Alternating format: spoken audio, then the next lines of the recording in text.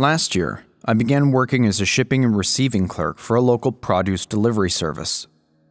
The work was pretty easy. All I essentially did was file order receipts and verify that everything going out had the correct order ID number. Very often, I was one of the last 2 people to leave. I had to stay late to make sure everything was filed and documented correctly, and my boss, Joseph, stuck around going about his own duties. The first of my 2 weeks there, I trained with the previous clerk while he finished out his days at the job. After that, I was on my own. It was the Monday of the 3rd week that the first of some odd occurrences began. It was nearing time to leave, and Joseph popped his head in through the door of the clerk's office. "Hey, Mike, wrap it up. I'm gonna start locking up.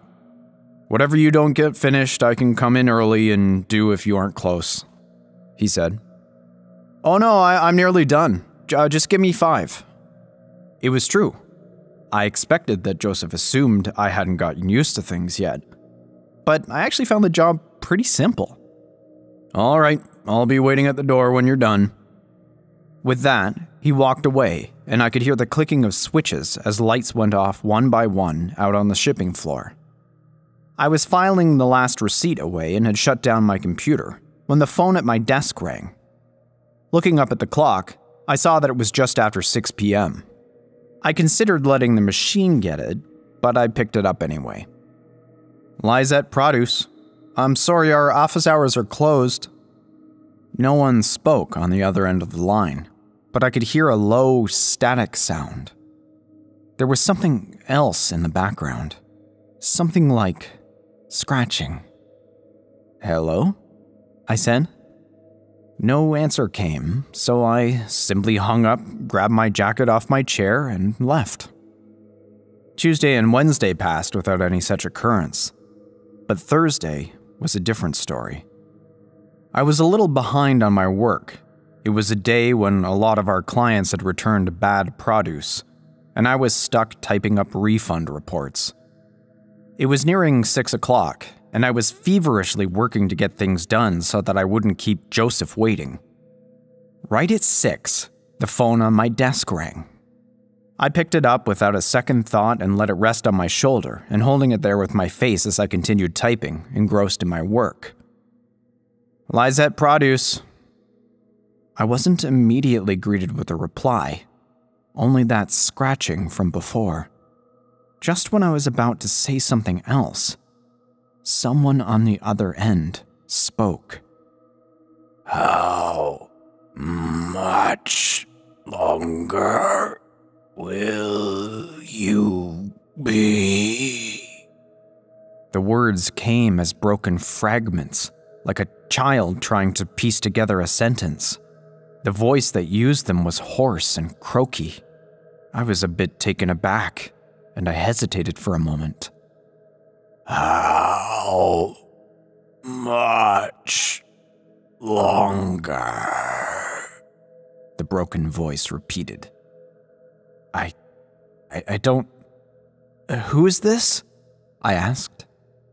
Immediately after I asked my question, there was a loud screech that resounded from the earpiece, nearly blowing out my eardrum and causing me to drop the phone to the desk. I held my ears in my hands for a moment, and when the ringing in my ears stopped, a dial tone was all that rang out from the handset. "Hey, who is on the phone?" I looked up, startled. Joseph had poked his head in and was looking a little disheveled. I don't know. Some pranksters," I fumbled. "Oh, well, wrap it up. It's time to go." He left to go shut out the lights, and I was left a little shaken.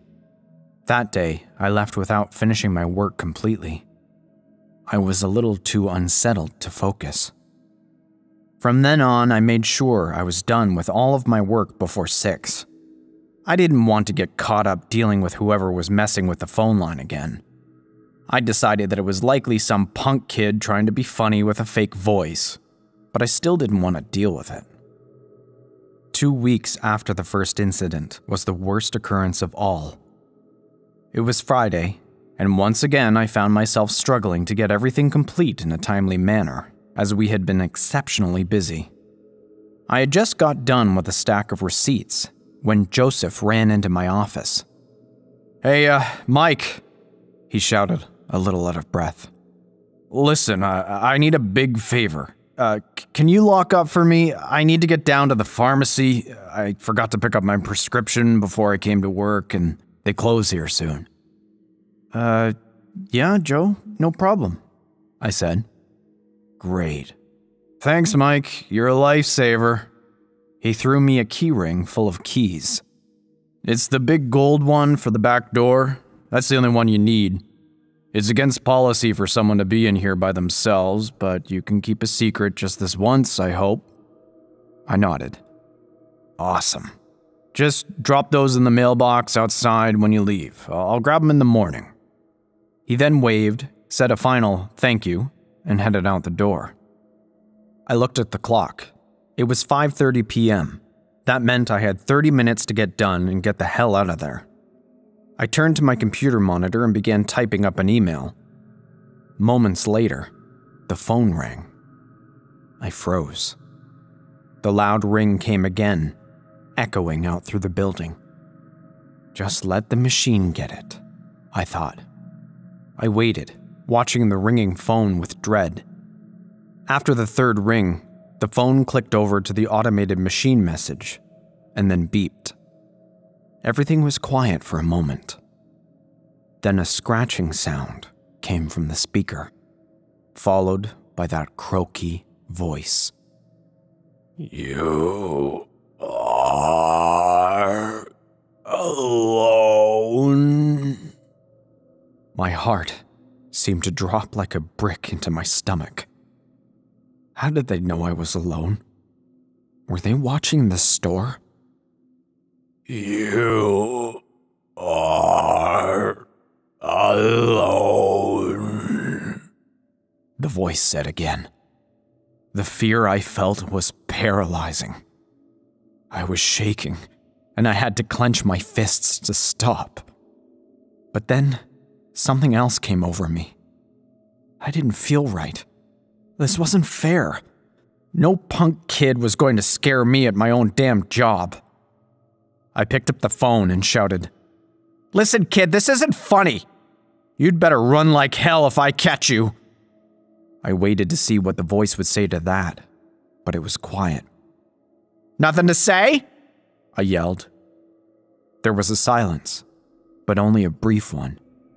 This time, that scratching sound returned, and so did the voice. "We are coming." A dial tone buzzed in my ear, and I slammed the phone down on the receiver. At this point, I was fuming. How dare they threaten me? I was about to sit back in my seat, but a sound rang out in the shipping room floor that made my blood run cold. Loud clicks came with the lights out on the floor being shut out, one by one.